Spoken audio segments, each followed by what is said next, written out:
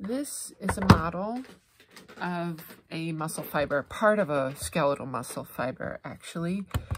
Skeletal muscle fibers are really long, so this one obviously has been cut here, but it still represents everything that you need to know.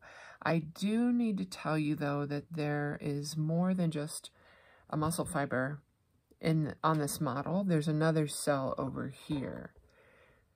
Skeletal muscles do not contract unless they're stimulated by a motor neuron, right, which is a type of neuron.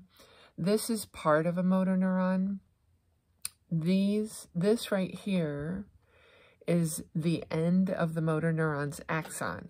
So this whole structure, notice it's been cut, right? But this structure you're going to learn more about next chapter, in the nervous system chapter, but this is an axon of a motor neuron. It's part of the motor neuron. And motor neuron just means a type of a type of neuron. We have 3 types of neurons in our body, and motor neuron is one of them. It's the type that stimulates muscle cells. This is the end of the axon, so we call this the axon terminal. Right here, the axon terminal has been removed so that you can see underneath it. Remember that the plasma membrane of a muscle fiber, the smooth layer here, is called the sarcolemma. So all of this is the sarcolemma. And if you will recall from lecture, the area of the sarcolemma that forms a neuromuscular junction with a motor neuron is folded. So these right here, that is the sarcolemma, but it's the foldings in the sarcolemma. So together, the axon terminal and these foldings makes up a neuromuscular junction. So this axon has 3 branches.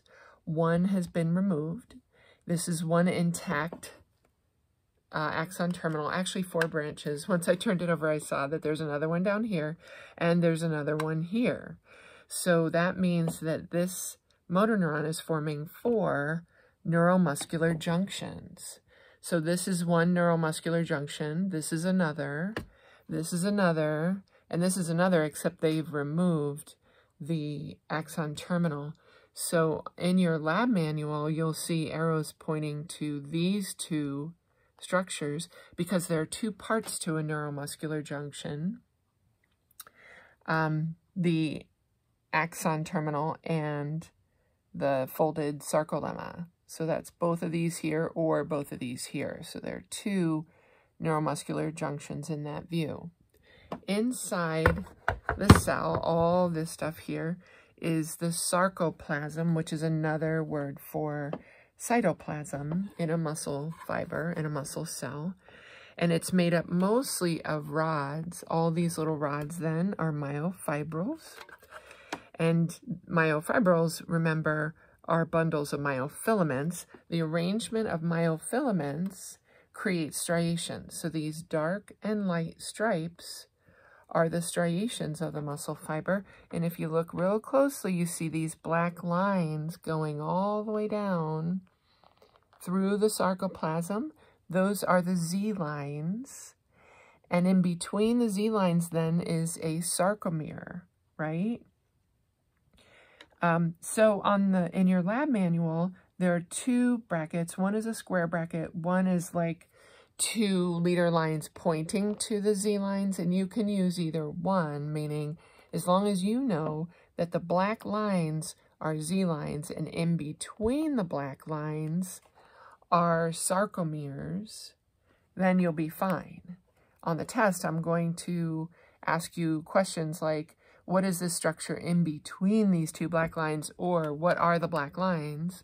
So you'll know exactly what I'm asking. One more thing is that skeletal muscle fibers have multiple nuclei. So these big, large structures here, this is a nucleus of a muscle fiber.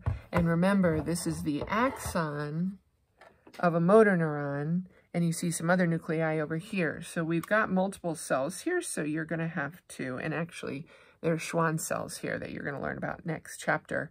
So you have to specify when I point to a nucleus, you have to say nucleus of a muscle fiber. Here's one also. You can't just say nucleus. That's it.